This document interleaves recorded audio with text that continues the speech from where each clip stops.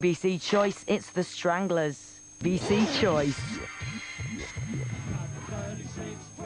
This is the story of the Stranglers, one of the most musical, prolific, enduring and controversial bands from the punk era. The Stranglers became part of the punk scene, but they were never really considered a punk band proper.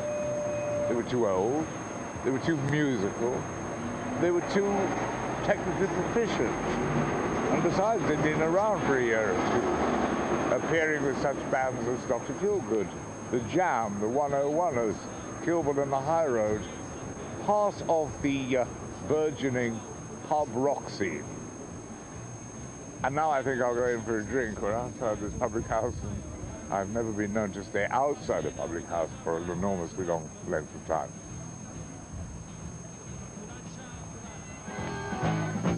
Okay, on the backdrop, we've got Jet Black.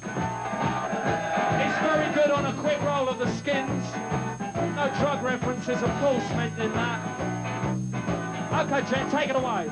I was the one who actually woke up one day and said, I want to form a band. But of course, it wasn't a band until there were people in it. And although I was looking for people with musical ideas that were interesting, all my searching for people really came to nothing, and the people were kind of met by accident. Yeah, what do you think of that then? Pretty symbolic, eh? On the far right, we've got the demon of the keyboards on a massive swelling organ. Dave Greenfield, the only man who can write a run across screw on the keyboard. I was in Germany. I used to play a lot in Germany in my youth, different bands. Went back over to have a holiday with my girlfriend.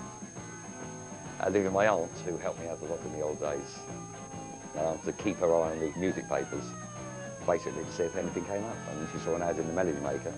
Organist wanted to join soft rock group, I believe the phrasing was. Great, that was absolutely amazing, Dave. You put Rick Wakeman in the shade there. On the far left, we got the demon of the seaman. And I don't mean that as a nautical term. Jean-Jacques Bernal on the bloody bass. I don't know if we ever became a punk band. Certainly some of the attitudes of the punks crossed over into the way we actually felt and behaved. But I don't think we were really considered a punk band. I considered myself to be a punk rocker. Oh, that was amazing. It's taken him all day to learn that bass solo. And I'm going to try and give you a little bit of the psychedelic lead guitar, just like, you know, just like John McLaughlin and Paul McCartney and all those creeps do. Okay, you ready? 1, 2, 1, 2, 3, 4, 5, 6.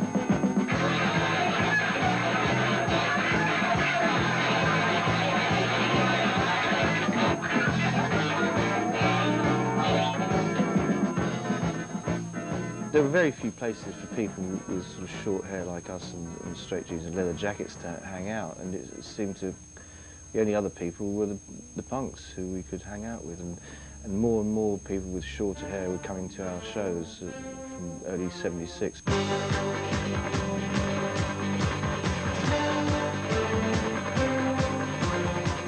Audiences began to grow until the pubs couldn't contain them.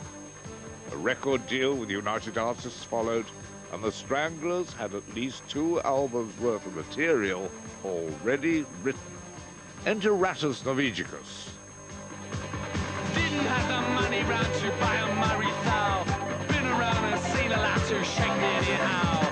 Begged and borrowed, sometimes I admit I even stole. The worst crime that I ever did was playing rock and roll. This is quickly followed by No More Heroes.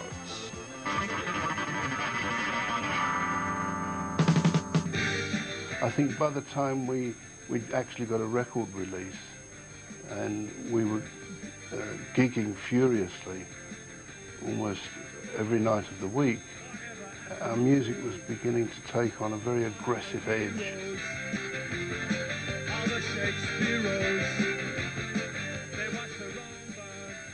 First time I saw them was at Strathclyde University on a Saturday night.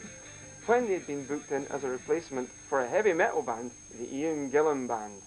We'd gone up in the ice cream van in 1976, and the people were not happy. They were not happy. It's not going to make any difference, you know, you shouting out. It's not going to make any difference. They were getting booed, they were getting bottles chucked at them, the amplifiers toppled over, the audience were gobbing at them. Jean-Jacques Bernier was karateing people off the stage. It was a phenomenal punk rock performance. Look, I've got a microphone. I can speak about 2,000 times louder than any of you idiots, all right? However loud you shout, shut up, bunch of morons! They wanted to tear us apart. We had to barricade ourselves in this dressing room. I'll never forget. And we actually managed to, because we didn't have any rope or anything at the time, so we managed to put our equipment back in the ice cream van and escape from Glasgow. But the Stranglers delighted in controversy and confusion. Rock Goes to College, we were on it, and the college was Surrey University in Guildford, which of course we had a bit of a relationship with.